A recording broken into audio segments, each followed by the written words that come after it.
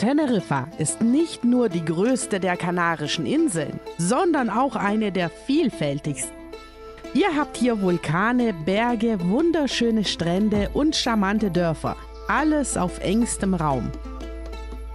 Egal, ob ihr die Natur liebt, am Strand relaxen oder einfach das Inselleben genießen wollt.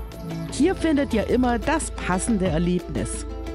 Also packt eure Sachen, denn es gibt so viel zu entdecken. Ihr fragt euch, wie ihr am besten die Insel erkunden könnt? Unser Tipp: mietet euch einfach ein Auto. Die Straßen auf Teneriffa sind gut ausgebaut und das Fahren hier macht richtig Spaß. Mit dem Mietwagen seid ihr flexibel und könnt überall anhalten, wo es euch gefällt. Egal, ob ihr in einer abgelegenen Bucht schwimmen oder in einem Bergdorf einen Kaffee trinken wollt. Vor allem im Norden der Insel gibt es viele versteckte Ecken, die ihr mit öffentlichen Verkehrsmitteln nur schwer erreicht.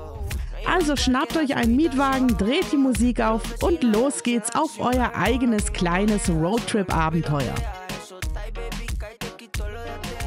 Teneriffa ist natürlich für seine Strände bekannt und die Auswahl ist echt riesig. Von natürlichen schwarzen Sandstränden bis hin zu künstlich angelegten goldenen Stränden. Hier ist für jeden was dabei. Besonders cool ist der Playa de las Teresitas bei San Andrés mit seinem fast karibischen Flair. La Orotava ist eine der ältesten Städte auf Teneriffa und ein echtes Schmuckstück, das ihr euch nicht entgehen lassen solltet. Die historische Altstadt ist voll von bunten kolonialen Häusern und traditionellen Innenhöfen, die euch direkt in die Vergangenheit katapultieren.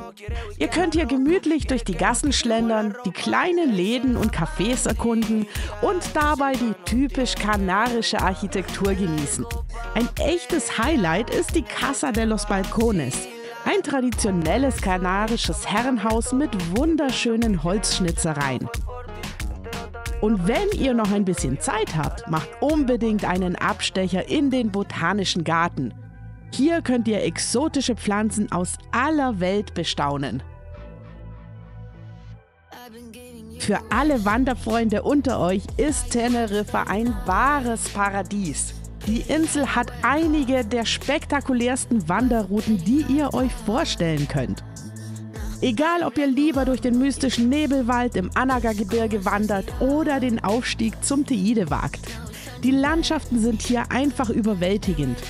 Besonders cool, es gibt für jedes Level die passende Route. Also packt eure Wanderschuhe ein und erkundet die Insel zu Fuß. Unser persönlicher Favorit ist die Rocca del Taborno-Route. Diese Wanderung führt euch durch das Anaga-Gebirge, vorbei an atemberaubenden Aussichtspunkten bis hin zum markanten Felsen Rocca del Taborno, der auch als das Matterhorn Teneriffas bekannt ist. Die Ausblicke auf das Meer und die schroffen Klippen sind einfach unvergesslich. Ein echtes Highlight für Natur- und Wanderliebhaber. Icod de los Vinos ist ein kleines, charmantes Städtchen im Norden Teneriffas, das vor allem für den berühmten Drachenbaum bekannt ist. Der Drago Millenario, der über 1000 Jahre alt sein soll, ist nicht nur ein Naturdenkmal, sondern auch ein echtes Wahrzeichen der Insel. Ein Spaziergang durch den Drachenbaumpark bietet nicht nur beeindruckende Ausblicke auf den Baum selbst, sondern auch auf die umliegenden Gärten und die Küste. Doch Icod hat noch viel mehr zu bieten als nur den Drachenbaum. Die engen, kopfsteingepflasterten Gassen laden zum Flanieren ein und die vielen kleinen Cafés und Restaurants bieten die perfekte Gelegenheit, sich zu entspannen und die kanarische Küche zu genießen. Besonders bekannt ist die Region auch für ihren Wein. Also unbedingt einen Stopp in einem der vielen gemütlichen Lokale einlegen und ein Glas des lokalen Tropfens probieren. Wenn ihr das echte Teneriffa erleben wollt, dann solltet ihr unbedingt den Mercado de Nuestra Señora de Africa in Santa Cruz besuchen. Der Markt ist ein Paradies für alle, die frische, lokale Produkte und Spezialitäten lieben. Besonders spannend ist das Untergeschoss, das sich auf frischen Fisch und Meeresfrüchte spezialisiert hat. Hier könnt ihr fangfrische Meeresfrüchte direkt vor Ort zubereiten lassen. Von Tintenfisch bis Garnelen, alles frisch auf den Punkt serviert. Es ist eine großartige Möglichkeit, die kanarische Küche von ihrer besten Seite zu erleben. Ein weiteres Highlight, das ihr unbedingt probieren solltet, ist eine Empanada. Eine herzhafte Teigtasche, die mit Fleisch oder Gemüse gefüllt ist und als perfekter Snack für zwischendurch dient. Und für alle, die es lieber süß mögen, probiert die Mascarpone-Karamellcreme. Diese köstliche Nachspeise kombiniert eine samtige Mascarpone-Creme mit süßem Karamell und knusprigen Keksen. Ein echtes Highlight. Außerdem gibt es exotische Früchte wie Drachenfrucht und Kaktusfrucht, die erfrischend und lecker sind. Lasst euch einfach durch die lebhafte Atmosphäre treiben und genießt dieses authentische Markterlebnis in der Hauptstadt. Das Anaga-Gebirge im Norden Teneriffas ist einer der wildesten und beeindruckendsten Orte der Insel. Hier fühlt ihr euch fast wie in einem verwunschenen Märchenwald mit Nebelschwaden, die durch die uralten Lorbeerbäume ziehen. Für Wanderfreunde ist das Anaga-Gebirge ein absolutes Muss, denn hier gibt es endlose Pfade, die euch zum atemberaubenden Aussichtspunkten und versteckten Dörfern führen. Wenn ihr das ursprüngliche Teneriffa erleben wollt, dann seid ihr hier genau richtig. Der perfekte Ort für alle, die Natur und Abenteuer lieben. Wusstet ihr, dass Teneriffa einer der besten Orte der Welt für Sternenbeobachtung ist? Das liegt an der extrem klaren Luft und der geringen Lichtverschmutzung. Neben der Atacama-Wüste in Chile und dem Mauna Kea-Observatorium auf Hawaii gehört das Teide-Observatorium zu den weltweit besten Standorten für astronomische Forschung.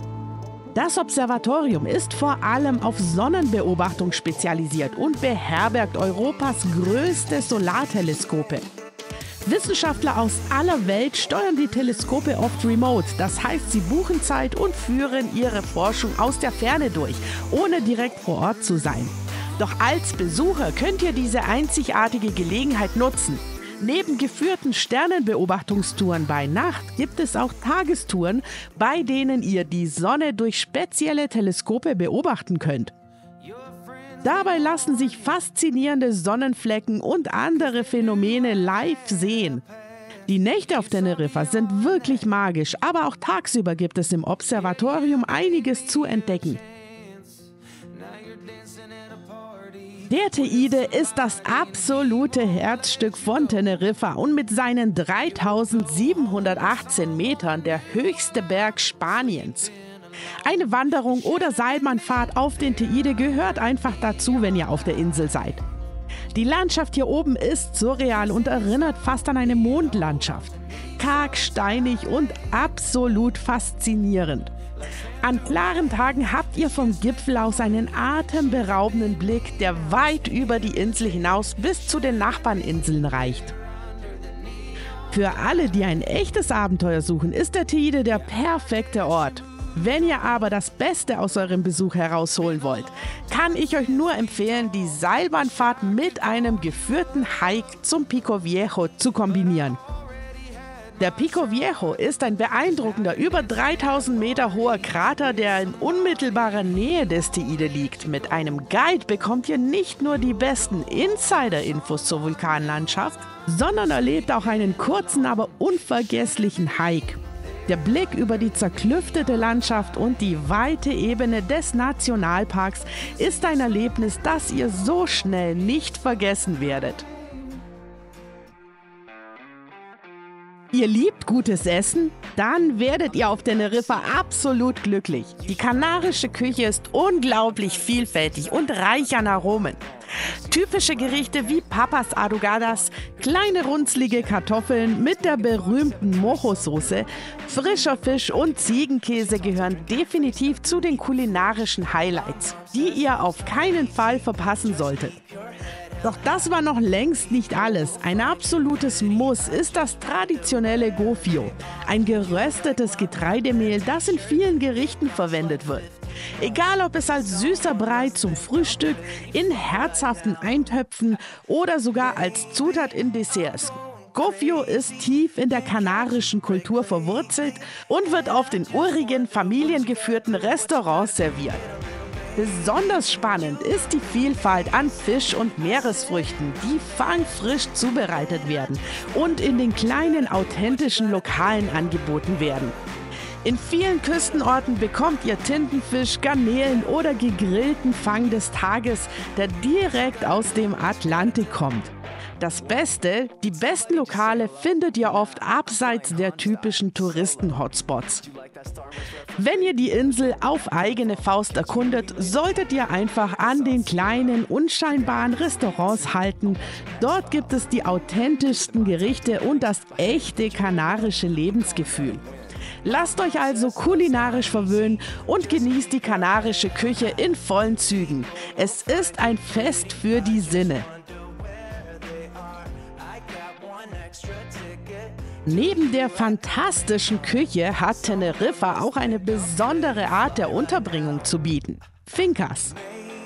Diese traditionellen ländlichen Anwesen bieten euch eine perfekte Alternative zu den oft überfüllten Hotels in den Touristengebieten. Warum eine Finca? Ganz einfach, sie liegt meist mitten in der Natur, oft in ruhiger Umgebung, abseits vom Trubel der Städte und den touristischen Hotspots. Hier könnt ihr die Insel von ihrer authentischen Seite erleben, mit regionalen Produkten, gemütlichen Unterkünften und einem ganz persönlichen Flair. Die meisten Fincas haben große Gärten oder sogar Obstplantagen, in denen ihr frische Früchte genießen könnt, und sie bieten den idealen Rückzugsort nach einem ereignisreichen Tag. Unsere persönliche Empfehlung, wenn ihr mal richtig entspannen wollt, dann ist die Finca San Juan genau der richtige Ort für euch. Diese wunderschöne Finca liegt inmitten von grünen Hügeln und Obstgärten, weit weg vom Trubel der Stadt. Hier könnt ihr die Natur genießen, abschalten und einfach mal die Seele baumeln lassen, um nach ein paar Tagen voller Abenteuer auf der Insel so richtig zur Ruhe zu kommen.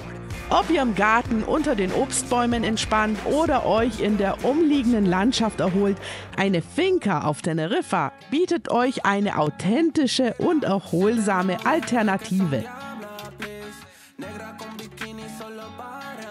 Villa Flor ist das höchstgelegene Dorf Spaniens und liegt auf einer Höhe von über 1400 Metern. Umgeben von Pinienwäldern und einer atemberaubenden Berglandschaft ist Villa Flor der perfekte Ort für alle, die dem Trubel der Küste entkommen und die Ruhe der Natur genießen wollen. Das Dorf selbst hat seinen ursprünglichen Charme bewahrt und hier scheint die Zeit ein wenig langsamer zu vergehen. Es ist der ideale Ausgangspunkt für Wanderungen durch die umliegenden Wälder oder für eine entspannte Entdeckungstour durch das Dorf, das für seine traditionellen kanarischen Häusern und die Gastfreundschaft der Einheimischen bekannt ist. Wenn ihr Ruhe und Erholung sucht, ist Villa Flor der perfekte Ort, um die Seele baumeln zu lassen. Wenn ihr nach all der Entspannung und Natur auf Teneriffa mal Lust auf Nervenkitzel und Spaß habt, dann solltet ihr unbedingt den Siam Park besuchen. Dieser Wasserpark ist der größte in Europa und bietet eine unglaubliche Auswahl an Attraktionen. Von riesigen Wasserrutschen über entspannte Poollandschaften bis hin zu einem künstlichen Strand. Hier ist für jeden was dabei. Egal, ob ihr mit der Familie unterwegs seid oder einfach nur selbst mal wieder ein Kind sein wollt. Der Siam Park ist ein Ort voller Adrenalin und Spaß. Verpasst auf keinen Fall die berühmte Tower of Power Rutsche. Sie ist nichts für schwache Nerven, aber definitiv ein Highlight. Teneriffa hat einfach so viel zu bieten, von unglaublichen Wanderungen über atemberaubende Strände bis hin zu einmaligen kulinarischen Erlebnissen.